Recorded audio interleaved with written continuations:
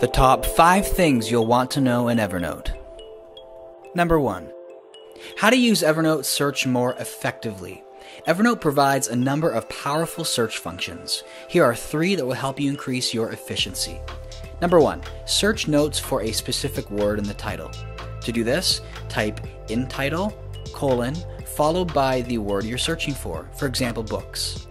This will return all notes that contain the word books in the title. Number 2. Search within a specific notebook. To do this, type notebook, followed by the name of the notebook. For example, ideas.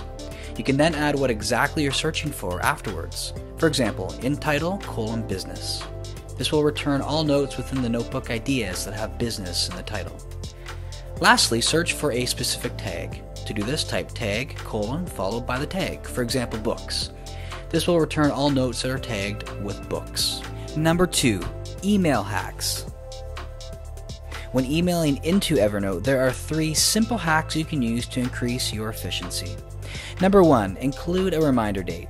To do this, type !year/month/day into the subject line immediately following the subject. Number 2. Designate a notebook to send your note to. To do this, use the @ symbol before typing the name of an existing notebook. For example, ideas. Number 3. Add an existing tag to your note. To do this, use the hashtag or number symbol followed by an existing tag. For example, B_ideas. Once in Evernote, click refresh and your emailed note will appear with an enabled reminder. It'll be in its correct notebook and have its correct tag. Number 3. How to create a stack. Step 1. When using the Evernote web application, to create a stack you need to be in the Notebook section. To open the section, click on the Notebook icon. Step 2. A stack is comprised of at least 2 notebooks. If you don't have a second notebook, create one by clicking on the New Notebook icon.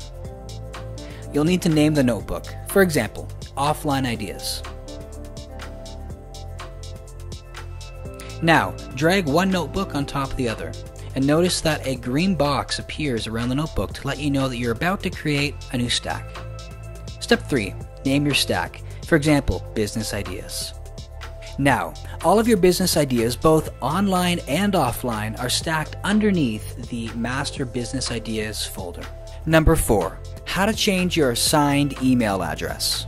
To change the address that is used when emailing into Evernote from a web client, for example, john3986.321@m.evernote.com, follow these 2 simple steps. Step 1. Click on Account and then Settings. Step 2. Click on Account Summary and scroll down until you see the Email Notes to section. You can click on Reset, and that's all there is to it. For additional information, you can hover over the question mark and a pop-up will appear explaining why and how to reset your email address. And number 5, how to create a to-do list. Step 1. Open the Evernote web application. Step 2. Navigate to the left-hand side of the screen and create a new note. Step 3. Hover over the bulleted list icon and select the to-do list icon from the drop-down menu. Note that a checkbox automatically appears within your note. Step 4. Title your note, for example, Business Ideas. Hit Enter or Return on a Mac and begin to input your tasks, such as create a killer app or impress potential investors. You can check off each item once it's been completed via the checkboxes. When you're finished, select Done to save changes. For more tips, subscribe to discoverbusiness.us.